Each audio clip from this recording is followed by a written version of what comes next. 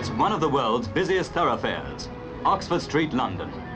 And like many another in Britain's noisy, fume-filled towns and cities, a street of adventure where the pedestrian competes with the motor car for room to move.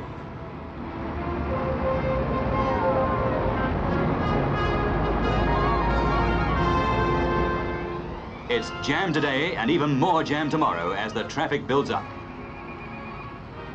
Every year in Britain, there are 350,000 road casualties, 3 out of 4 in built-up areas.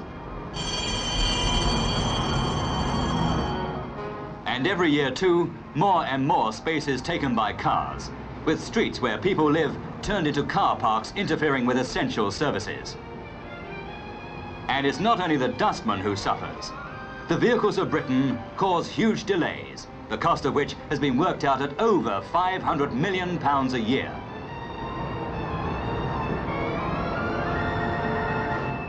The scrap heaps tell their story of a world made ugly as well as dangerous by the motor car.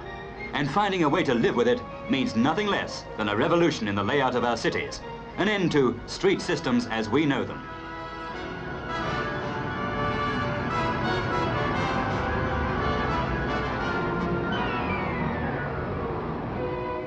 This report points the way.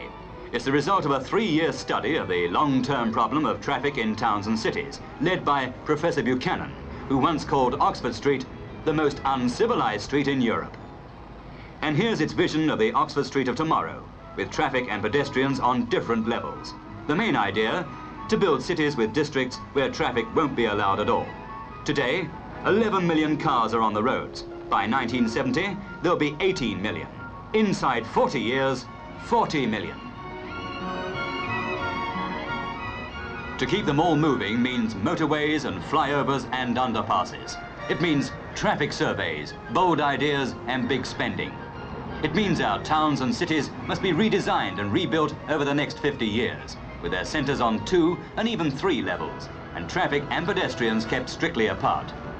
With its main network roads under the present surface of the city, London would be transformed to give traffic-free areas on a new ground level over the existing one.